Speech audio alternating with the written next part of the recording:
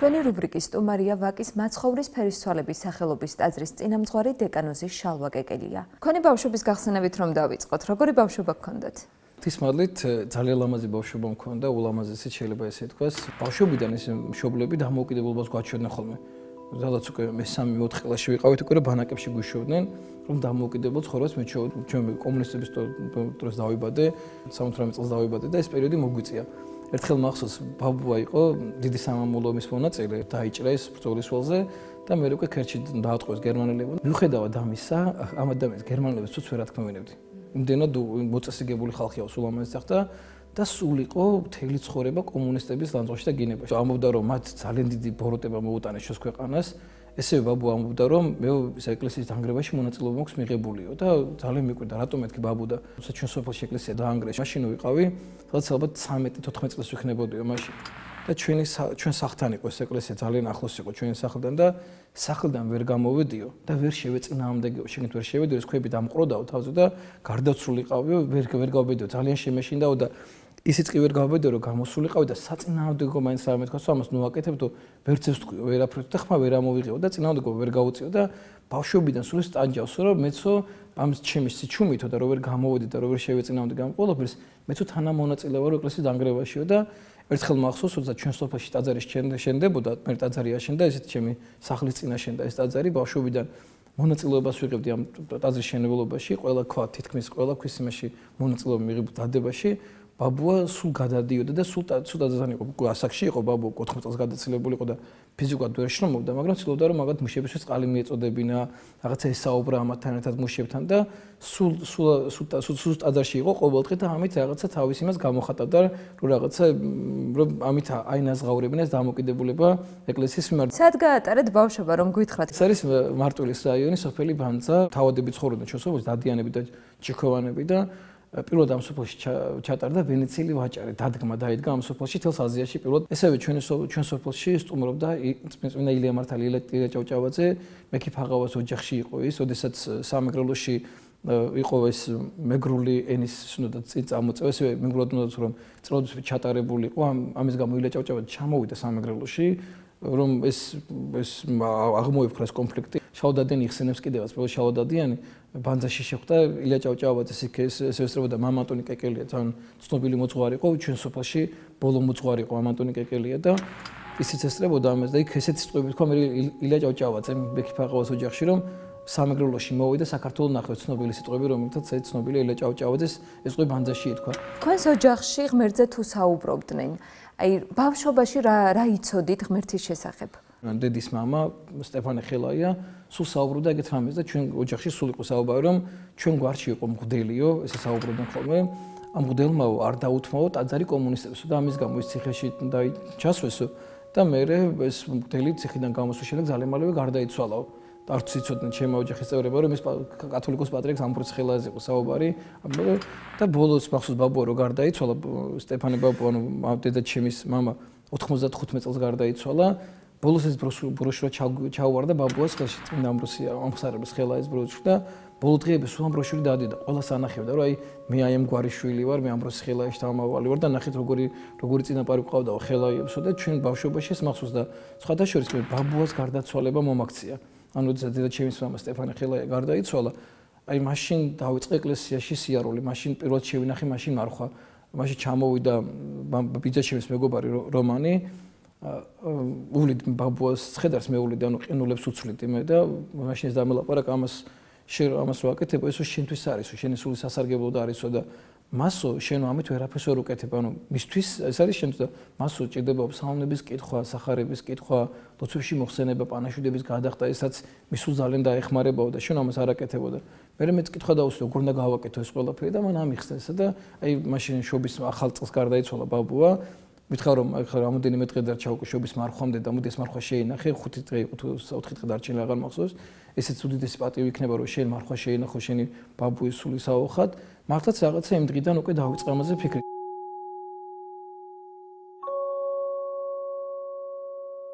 დესაც ეს აფხაზეთში ომი იყო ძალიან პატარა ვიყავი ფიზიკურად ბევრჯერ მინდოდა რომ გავპარულიყავი და წასულიყავი ომში მაგრამ ვერ წავედი ასაკიდან გამომდინარე იმიტომ რომ ვიყავი 12-13 წლის როცა ეს ომი იყო მაშინ და მე უკვე 95 წელს უკვე სკოლა დავამთავრე, ვაპირებდი სამხედრო აკადემიაში ვაბარედი, იმ წელს ჩავიჭერის პირველ წელს სამხედრო აკადემიაში, მეორე წელს უკვე ძალიან მოვემზადე რომ სამხედრო აკადემიაში ჩავაბარებინა, მე უკვე ბაბუა გარდამეცვალა, მე გადავწყვიტე სემინარის ჩაბარება, მაგრამ მაინც ჯერ კიდევ ესე ვიყავი სამხედრო აკადემიისკენ ვიყავ გადახრილი. ყველა კვირას ავდიოდი მარტვილის მონასტერში წირვებზე, ჩვენი სოფლიდან მარტვილი არის 16-15 კილომეტრია დაშორება და მაშინ ტრანსპორტი არ იყო. ფეხით დავდიოდი მარტვილში, მივიდოდი ბანძიდან ფეხით და ფეხით ბრუნდებოდი თითქმის ყველა წირვაზე. კვირის უკვე წირვებს აღარ ვტოვებდი, მაგრამ რატო დავდიოდი არ ვიცოდი, შინაგან და რისთვის მივდიოდი, აღსარების ჩაბარება არ ვიცოდი, აღსარებას არ ვაბარებდი არაფერ, მაგრამ წირვებს დავდიოდი. მე უკვე დიდი მარხვის შენახვა დავიწყე, დიდი მარხვა შევინახე საღდგომის მარხვა და წინვალე შვიდეულში ერთხელაც რაღაც პრობლემა გქონდა, რაღაც ერთ-ერთ მეზობელ სოფელ ბიჭთან რაღაც ჩხუბი მოგვივიდა და მის ანახავად მივდიოდი რომ რაღაც ფიზიკურად მასთან რაღაც რა ვქე გამესწორებინა მის ეს ცუდად მომექცა და მეც მინდოდა რომ რაღაც ისე მოგცეოდი მაშინ ეკლესიური ცხოვრება არ ვიცოდი რა იყო და ფიზიკურად მასთან მეჩხუბა მაგისთვის მივდიოდი და გზაში მამაგოჩა შემხვდა ისევ ეს მამაგოჩა და მანქან დამეგზავრა თამანქანაში იჯდა და გალობდა ქრისტიანს გამტრეთით რაღაც საგალობელს და მომეტრალდა მეკითხება რომ ქართველი ხარო და ძალიან მეწყინა რაღაც ეგ რომ მკითხა და მეთქი მამო რა მეტყობა რა ქართველობის აი რაში მატყობთ არა ეზიარებიო მე არ არის ეზიარები აი შენ წინაპრებიო თუ ქართველობა მარტო ის არ არისო ქართულად მეტყველებ ქართულად საუბრობ ეგო აი ნამდვილი ქართველობა არის შენ ქრისტესთან თანაზიარება გაქვს თორსა შენ ქრისტესთან ეზიარები ეს არის უმთავრესი ქართველის და ღმერთთან რო ახლოს სახარო და ღმერთთან კიდევ ზიარების გარეშე ვერ სახოს ვერ იქნებიო იმ დღიდან მოყოლებული თითქმის აი თიძე ჩამოსათვლელად მექნება ის კვირის წვები რომელიც გასწენილი მოხდა და მე უკვე სემინარიაში ჩაბარება გადავწყვიტე სასულიერო სემინარიაში ღვთისმადლით მე სემინარიაში ჩავაბარე ხუცურის კითხვა არ ვიცოდი საერთოდ არ ბარდებოდა ხუცურის კითხვაშიც ბარდებოდა გამოსა და ზუსტად წინა დღეს ერთ დღეში ვისწავლე ხუცურის კითხვა დავუჯექე და თელი ღამე გავათენე რომ ეს კითხვა მესწავლა ხუცურად ანუ ლოცვები რაც ეპირად ვიცოდი ის ამბანი ავიღე და იმას წერდი თელი ღამის განმავლობაში რომ ყველას ასო და თვალით დამახსოვრებინა მამაშალვა რამდენად ცელქი ბავშვი იყავით ძალიან ერთხელ მახსენდება ესეთი ამბავი მაშინ ეს გაჭირება რო იყო ეს შეშის სინი იყო რა ქვია ღუმელები იყო 11 კლასში შეშის ღუმელები იდგა და გაკვეთილზე როცა ამ შეშას ყიდით ხოლმე ხშირად იმას აქვე ციცაკას ყიდით ხოლმე ამაზე აცრემლენ უნდა ხოლმე თვალს ციცაკა და გერმანულის პედაგოგი ყავდა ბატონი ნოდარ პატარაია ცხონებული ღმერთმა საოცარი კაცი და ერთხელ ის ციცაკა დავაყარე ის რა ქვია ყვამლი დამდგარიყო და ბატონო და მივხვდა რომ ჩემი გაკეთებული იყო და გავიდა გარე და კარები გარედან ჩაგვიკეტა და თან ის იყო ფანჯრები აჭედილი იყო და თელი კლასი თელი ეს გაკვეთილი გამყოფა იმაში ამ ციცაკას მე ვერც გავანიავდი თამაში და თელი კლასი ჩავკეტა ესე პედაგოგთანაც ზოგჯერ გვიწევდა ხოლმე რაღაცების გაკეთება ძალიან რაღაცებს ვაკეთებთ ხოლმე რა ლიტერატურის კითხვა ძალიან მიყვარდა მაგრამ ის დავალებების შესრულება არ მიყვარდა სკოლაში არასოდეს აი ჩემით მიყვარდა ლექსების დაზეპირება მაგრამ როცა მაძლევდნენ საზეპიროს არ მიყვარდა დაზეპირება არასოდეს რაღაცა აი სასკოლო იმასთან ვიყავი სხვანაირად განწყობილი აი ჩემით უნდა გამჩენოდა სურვილი რაღაცა ჩემი წამიგდა ჩემით მესწავლა როგორი მოსწავლე იყავით წამოდი 95 წელს დავამთავრე სკოლა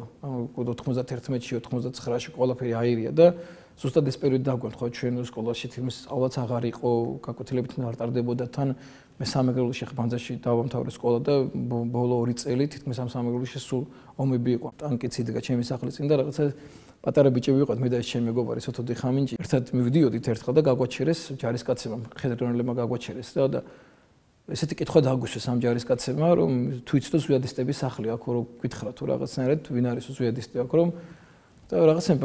ბავშვური იმით რაღაც ვითომ აი მით ესეთი რამე უთხარით მე და ჩემი მეგობარო თოთიკომ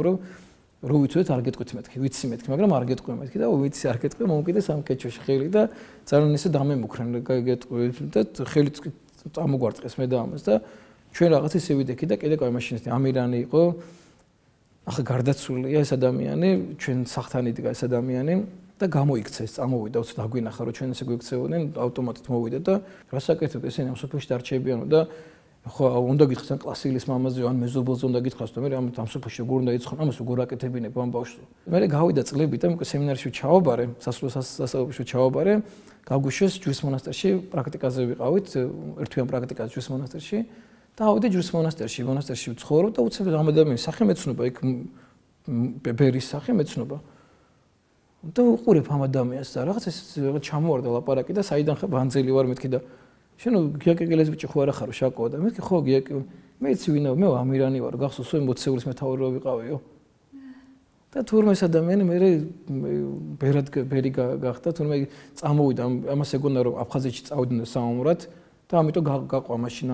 ჯარს მაშინ თევზაძეს ჯარი იყო ჩვენთან გაყვა და მე რომ მიხდარ რომ არ მიდიოდნენ ესენი აფხაზეთში და სამარადირო და გასაძარცვად იყვნენ სამოგლო შემოსულები ვერაფრით ვერ გაუძლო ამას და სადაც უკვე ჩვენი სოფლის შემდეგ სენაკში რო გადავიდნენ სენაკში უკვე დაუტოვებია უკვე ეს ბრიგადა მიატოვა და წამოსულა თბილისში სხვა ცხოვრება დაუწყია და ღვთისმადლით მე უკვე ძალიან დავმეგობრდით მე და მამა ბასილი ცხონებული ხა გარდაიცვალა მე დიაკონის ხარეში იყო ბერდიაკონიც გახდა მამა ბასილი დღეს და მე უკვე ღვთისნაში წარდგა და რაღაც აი როგორ შეგვახვედრა ერთმანეთს რაღაც ამ ერთმა ფაქტმა ერთმანეთთან ძალიან დაგაკავშირა მე და ეს მამა ბასილი მე ცხონებული როგორი იყო თქვენი სტუდენტობის წლები აი ჩააბარეთ სემინარიაში როცა სემინარიაში ვაბარებდი მამა გიორგი ზვიადაძე გავიცანე მაშინ პირველად გავიცანე მაშინ მამა გიორგი დიაკონი იყო ჯერ კიდევ სამღვდელო ხარისხში არ იყო მამა გიორგი ჩემი მოძღვარი დღეს და პირველი სასულო პირი იყო ვინ ჩამეხუტა რაღაცნაირად ეს რომ მივედი გულში ჩამიკრა იმდენად ამან ისე იმოქმედა ჩემზე მაშინ ამ ჩახუტებამ დამოკიდებულებამ ძალიან ისე იმოქმედა ჩემზე და პირველად მამა გიორგი მაზიარა ძალიან ბევრი ხალხი ეზიარებოდა და რომ მივედი ზიარებაზე გააჩერა ეს კოზი თვალებში ჩამხედა და მეუბნება ეს რამეს რომ მე შენო ქრისტე უნდა ჩაგაბარო და ქრისტე უნდა ჩაიბარო და არასოდესო ქრისტე ცხოვრებაში აღარ შეემბილწო არასოდეს არ გააკეთო ესეთი რამე და მოუვარეო ქრისტეს უპატრონო ამას რომ შენშიო რომ შენიდან ეს არ გამოვიდეს არასოდესო და არ დაკარგო ქრისტე და მახსოვს ეს ზიარება მისი და პირველად რომ ვეზიარე პირველად რომ მივიღე ზიარება და როგორ განეფინა თელს ჩემს ხელში ზიარება ყველამ უნდა განიცადოს ალბათ ეს ზიარება სან შეხება რამდენი მნიშვნელოვანი და როგორც კი რაღაცა ცოდვის წინაშე დავდგებოდი და არჩევნის წინაშე ცოდა ჩამედინა თუ არ ჩამედინა აი ყოველთვის ყველა არჩევნის წინაშე ჩემ წინაშე დგებოდა ის გამოხედვა ის კოვზი ზიარებისა რომელზეც ზიარება იყო დაბრძანებული და მამა გიორგის ეს სიტყვები რომ ქრისტეს გაბარებ და ქრისტეს მიხედე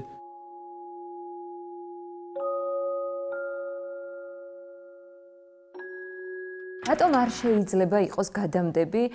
ვთქვათ ერთი კოვზით ზიარების შემთხვევაში ნებისმიერი სახის ვირუსი ამას აქვს ძალიან მოკლე პასუხი აი ძალიან მოკლედ შეიძლება ამას პასუხი გავცეთ ეს არის მაცხოვრის სისხლი და ხორცი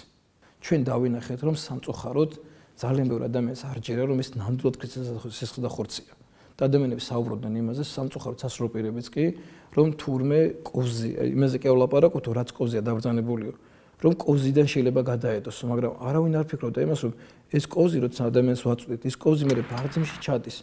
იმ კოვზს წმინდა სისხლი წარმოიდგინე ანუ ის კოვზი სისხლში ჩადის და თუ შენ ამ სისხლს ქრისტეს არ ენდობი მაშინ შენ არ გჯერა რომ ის ქრისტეს სისხლი და შენ გონი ეს მარტო ღვინოა ან გჯერა შენ ამის რომ ის არის და ხორცი და თუ ეს გჯერა ვერასოდეს ვერ დაავადები ამიტომ ეს არ იქნება დაავადების წყარო პირდაპირ წერია ჩვენ როცა ვაზიარებთ ადამიანს ვეუბნებით რომ საკურნებლად სულის და ხორცის ეს არის მკურნალი ეს არის ცხოვრების მომნიჭებელი წყარო ადამიანისა გადამრჩენელი წყარო ეს არის ევქარისტია არის ყველაფერი ანუ აი მთელი რაც კი რამე მსახურება ტარდება ეკლესიაში ნებისმიერი მსახურება ეს იქნება ჯვრის წერა ნათლობა წირვა ნებისმიერი რამე რაც კი რამე ტარდება ყველაფერი ერთიანდება ზიარებაში ევქარისტიაში ეს არის ყველაფრის გვირგვინი ანუ ზიარება არის თელი სამყაროს გვირგვინი ყველაფრის გვირგვინია და როგორ შეიძლება გვირგვინი დაავადების წყარო იყოს ქრისტე როგორ შეიძლება დაავადების წყარო იყოს ეს გამორიცხული თემა და მე ალბათ აი პირდაპირ ვეთქვი ადამიანებს რომელსაც ეჭვი ეპარება ამაში ისინი საკუთარ თავში დაფიქრდნენ პირველ რიგში ამაზე რომ აი შენ გჯერა მაშინ ამდენი საუკუნე რატო ვაზიარებთ ადამიანებს თუ დღეს შენ წესის შეცვალე ზიარების და ბევრმა ადამიანმა შეცვალა კიდევაც ზოგმა პური ჩააწოდა ესე მიაწოდა და არ ემდრენ იმ ძველ წესს წარმოიდგინე არ ვიცი აი რაები გააკეთეს ვერ ხვდები ამათმა ესე იგი მანამდე ატყუებდნენ ამ ხალხს ის ღვთლები ვინც ეს პურში ჩააწოდა დღეს აზიარა პური ჩაწობით ესე აზიარა და ხელის გულზე დაუდო ზიარება და ესე აზიარა ერთი წლის წინ რო აზიარებდა ადამიანებს კოზით ყველაში დარწმუნებული იყო რომ იქ აი ინფექციური დაავადების მატარებელი ადამიანი არ იყო ვინც აზიარა მანამდე ესე იგი მანამდე ადამიანებს წირავდნენ მარტო ეს ხო არ არის COVID-19 არსებობდა ღორის გრიპი მაშინ როგორ ვაზიარებდით თუ მტკიცებულობის ფორმაში გვინდა ვისაუბროთ აგერ მტკიცება აგერ არსებობს მამა გიორგი პაპავას რომელსაც დაუდგინდა კორონავირუსი ესე იგი ჩვენ ღვთლები როგორ ვიზიარებთ ჩვენ ღვთლები ვიღეთ ბარძიმს პირდაპირ ანუ ჩვენ პირზე ვიდეთ ბარძიმს კორონავირუსიდან დაავადებული მღვდელმა მიიღო ბარძიმი ესე პირდაპირ მიიღო ბარძიმი მის შემდეგ რამდენი მღვდელი ეზიარა ამ ბარძიმით იგივე ადგილიდან მე ამ ბარძიმით აზიარეს ხალხი ბუჭი უნდა გადადებოდა აბა მიდი მამა გიორგის წყალი დაელედა ეს წყალი დაელედა მე სხვებს როგორ გადაედებოდა ყველა მეტი სასწაული აღა გვინდა ხა მადლობა ღვთისმეტყველის ეკლესიამ ღვთისმეტყველა გითხრა მოგვიყვა ამის შესახებ ეკლესიასაც იონე ღვთისმეტყველის სახელობისა და გვესაუბრა პირდაპირ დაგველაპარაკა ტაძარი ამის შესახებ რომ აი დიახაც მე ჩემ ტაძარში ეგრე მღვდელი მყავდა დიახაც მას ჰქონდა ეს ვირუსი ის ეზიარა მაგრამ ამ ზიარებით არავის არაფერი გადადებია ამაზე დიდი ფაქტი ახლა ალბათ მეტი ამის იქით რაღაცა დავისაუბროთ როგორ მიიღეთ გადაწყვეტილება რომ აი გამხდარიყავით სასულიერო პირი ეს რთული არ იყო აი როგორ მიხვედით როგორ გაიარეთ ეს გზა ამ გადაწყვეტილებამდე ძალიან ფრთხილად სასულიერო პირობას ძალიან მეშინოდა ამ ყველაფრის მთელი არსებით მინდოდა რომ ბერი გამხდარიყავი ბევრს კითხულობდი მამათა ცხოვრებას წმინდა მამათა ცხოვრებას სწავლებებს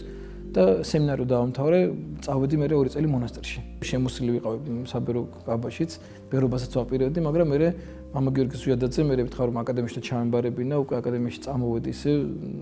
ჩავაბარე უკვე სასწავლო აკადემიაში შესამოსელი გავიხადე მორჩილის კაბა და მე გავაგზავნე უკვე აკადემიაში სწავლა უკვე რაც შეეხება დიაკვნად კურთხევას 20 მაისს 13 ასრული მამის ხსენების დღეს სამების საკათედრო ტაძარში მის მოწინააღმდეგეობა მაკურთხა დიაკვნად 1 მარტი იყო როცა მგლად მაკურთხეს და 1 მარხვა რომელიც შევინახე დიდი მარხვა მაშინაც იყო 1 მარტი პატრიარქმა დამაყენა ჯვარზე მთხოვაზე უკვე მგლადო მაკურთხეს და ეს რაღაცა მითხრა მის მოწინააღმდეგეობა ჯვარი დამაკავებინა ხელში და მეუბნება რომ ახლა ეს ჯვარი ჩაიბარეო სტატიქს წვევები მითხრა მოწინააღმდეგესმა და არც ერთი ადამიანი არ დატოვა ჯვრის მთხოვის გარეშეო სანამ ბოლო ადამიანი არ მოვა ვიდექით ამბიონზეო და ყველა ადამიანს ჯვარი ამთხოვინეო და ეს იყო სიმბოლურისა რომ ყველა ადამიანი უნდა მიიყვანო ჯვრამდე სიმბოლური იყო რომ ერთი ადამიანიც კი შენ არ უნდა დაუკარგო ღმერთს არ უნდა დაკარგო ღვთის წინაშე ადამიანი და ძალიან მნიშვნელოვანია რომ ღვთელს ეს ყველაფერებად ბოლომდე გააზრებული კონდეს იმიტომ რომ ჩვენ მღვდლები ადამიანები ძალიან ისე გვიყურებენ ძალიან ისე გვაკვირდებიან და ჩვენ სახურებას აქვს უდიდესი მნიშვნელობა როგორ ემსახურები ღმერთს რა დამოკიდებულებით ემსახურები ღმერთს და რა დამოკიდებულება გაქვს შენ ღვთის სახურებასთან იმიტომ რომ ეს სახურება შენი არ არის ეს ქრისტესია ეს ღმერთის არის და შენ სწორი დამოკიდებულება უნდა ქონდეს ამ ყველაფერთან ძიმი აღმოჩნდა თქვენთვის თქვა მღვდლობის ჯვარი წელი 11 წელი ალბათ იყო როგორც დიდი ტკივილის და ძალიან მძიმე განცდების, რომ ესეთი წლები ბოლო წლები რაც ახლა ჩვენ მქონდა ბოლო 4-5 წელია უკვე ესეთი წლები ალბათ არ გვახსოვს ეკლესიის ესეთი შემოტევა ეკლესია ესე დარტყმის ქვეშა პატრიარქიც როგორი დარტყმის ქვეშ დააყენეს აები აკადრეს პატრიარქს რაღაცა და მოგვიწია ამაში ჩართულობა მაგრამ იყო ამ ტკივილთან ერთად ძალიან ბევრი ნუგეში ძალიან ბევრი სიხარული ძალიან ბევრი ადამიანი დამიკარგავს ღვთის წინაშე რომ აი ეს მაგწაურთმევია ჩემთვის ძალიან ბევრი ადამიანი ამ ცოდვებით მრევლის წევრები შეიძლება მას მოისმინოთ ჩემ მრევლის წევრები რომ დღეს აღარ დადიან ეკლესიაში დაიკარგნენ ზოგი ჩემი ზეს დაიკარგა ზოგმა რაღაცამ ცოდას ვერ გაუწო ცოდაზე უარი არ თქვა და ძალიან ბევრი ადამიანი დავკარგე მაგრამ ბევრი ადამიანი შეივიძინე ბევრი ადამიანმა მოახერხა ეს რომ ცოდაზე სამუდამო ეს რაღაც მძიმე ცოდვებზე ეთქვა უარი და გაემარჯვებინა ძალიან ბევრი ოჯახი აღვადგინეთ ამ პერიოდში თითქმის აი დანგრევის პირას მისული ოჯახები ძალიან ბევრი ოჯახი გადაგურჩენია ძალიან ბევრი ადამიანის სული გადარჩენილა ღვთის დახმარებით რომელსაც აი ნარკოტიკის იყო დამოკიდებული აზარტულ თამაშებს ბევრი გამოგვიკლეჭი ამწვედა 21 საუკუნის ყველაზე დიდი პრობლემა რა მიგაჩნიეთ უსიყვარულობა გაუტანლობა ცილის წამება ბოლომდე მატერიალური გახდა ადამიანი თითქმის აი მიდის სამყარო მატერიალურისკენ ბოლომდე მატერიალური ხდება და ეს სულიერი ღირებულებები თვისებებს ადამიანი რაღაცნაირად კარგავს უკვე. სად გაიცანით თქვენი მეუღლე? მაშინ საპატრიარქოში მუშაობდი სეპისკვერებში, სეპისკვერებს ვაცხობდით, პატრიარქთან მსახურობდი და ერთი კვირიანი შეუძლება ავიღე, რომ სამაგროვის წავსულიყავ დაასვენება და მეზობლად ჩვენს მეზობლად ჩამოვიდა ჩემი მეუღლე, სტუმრად იყო ჩამოსული და სხვათა შორის თამაშით გუგო მიყვარდა, რაღაც მომწონდა თუ მიყვარდა, რაღაც სანამ ჩემს მეუღლეს გავიცნობდი და რომ დავინახე ეს კეთი რომ შემოვიდა ჩემთან სახლში, იმ წამს არ ეგრევე რაღაცა შინაგანად, აი რო გძნობ, რომ აი შენი ადამიანი შემოვიდა, რომ ზატო ესეთი გზრობა დამეუფლა, რომ აი არ ვიცი, ძალიან მომეწონა პირველი წამი და დანაყრის წამიდან და ზუსტად გაცნობის წლის თავზე აღნიშნე უკვე და ზოც მე 4 სექტემბერს უკვე დავქორწინდით, რაღაც ჯვარი დავიწერეთ. ძალიან მნიშვნელოვანი იყო იმ დღეს ჯვარს ვიწერდი. ერთი თეთრი არმედო ჯიბეში. აი საერთოდ ესე გადაწყდა ჯვრის წერა. არ ვიცი, სადაც წასულიყავი, არც სახლი მქონდა, კაი წასულიც არც არ მქონდა. მე მეუღლის ოჯახში მოგვიწია ცხოვრება. მე ძალიან ბევრი ბინები ვიცვალეთ, მე ჩემ მეგობარმა სახლი მათხოვა რაღაც და ღვთისმადლით ახლა მეგობრებმა ბინა მაჩუქეს, ჩემ მეგობარმა ძალიან დიდი სიკეთე გამიკეთა და დღეს უკვე ჩვენი სახლი გვაქვს და რაღაც ჩვენ სახლში ცხოვრობთ. ახლა დღეს ძალიან გამემართა მეუღლეშიც, აი ამ გაჭირვებაში, იმაში არასოდეს არ ქონია ის რომ რაღაც აი რატო არა გვაქვს უფრო მეტია, არასოდეს არ მოვთხოვია, არასოდეს არ ყოფილა ესეთი რამე. დღეს როგორ ცხოვრობთ მამა შალვა? რამდენი შვილი გყავთ? როგორ ატარებთ დროს ერთად ოჯახი? დღეს მყავს 4 შვილი, ერთი ზეცაში მყავს ღმერთთან იოანე, 3 წელს გარდაიცვალა ჩემი იოანე, 3 შვილი მყავს აქ მიწაზე, გიორგი, ნინო და ილია. ილია პატრიარქის ნათლულია მესამე, მის მოწმენდად თუნდაც დაარქვა მას სახელი, ძალიან მიხარია თავისთავად მის მოწმენდად დაარქვა და მის სახელს ატარებს ჩემი ილია. ისე უცდილობ ხოლმე რომ მეუღლესთან ერთად რაღაცა წელიწადში რაღაც 1-10 დღე მაინც ერთად გავატაროთ მე და ჩემი მეუღლე. სულ ვცდილობ ხოლმე რომ იმიტომ რომ თითქმის დრო მის დღემში არ აქვს ერთად ახლა ვცდილობ ხოლმე ერთად ვისეირნოთ ხოლმე საღამოობით ვცდილობ ხოლმე გზზე მაინც ავიდეს რაღაც დავარტყ რაღაც იშვიათად გამოვიდეს მაგრამ მაინც ვცდილობ რომ გავამივიდეს მასთან ერთად და ამ დროს ძალიან ბევრ საუბრობთ ხოლმე ერთად სეირნოთ ოჯახის წევრები დავდივართ ერთად და მე ისეთი მადლიერი ვარ ღვთისა რომ ჩემი ოჯახის შვილებით მეუღლით ყველაფერი რაღაცა სამაგალითო არიან ისინი მე არ ვარ სამაგალითო მაგრამ ისინი ჩემი მაგას სამაგალითონი არიან შვილებიც კი ძალიან გვერდით მიდგანან და ძალიან არ ვიცი, ყველაფერი ალბათ ადამიანის ოჯახი ყველაფერი ადამიანისათვის. რა საქმიანობთ თავისუფალ დროს? ჩემი მოწვევიდან ლოცვა კურთხევა მაქვს, რომ დღეში 2 საათი უნდა ვიმეცადინო ყოველ დღე. თუ გაქვთ ჰობი? ბევრი ჰობი მქონია. ბავშვობაში მთელი ცხოვრება სულ რაღაცა მქონდა ეს ჰობი რაღაც სულ რაღაცან ვაგროვებდი, რაღაცას ვაკეთებდი. ბლობაში რაღაცა გამიქრა რაღაცა ეს დამოკიდებულება თითქმის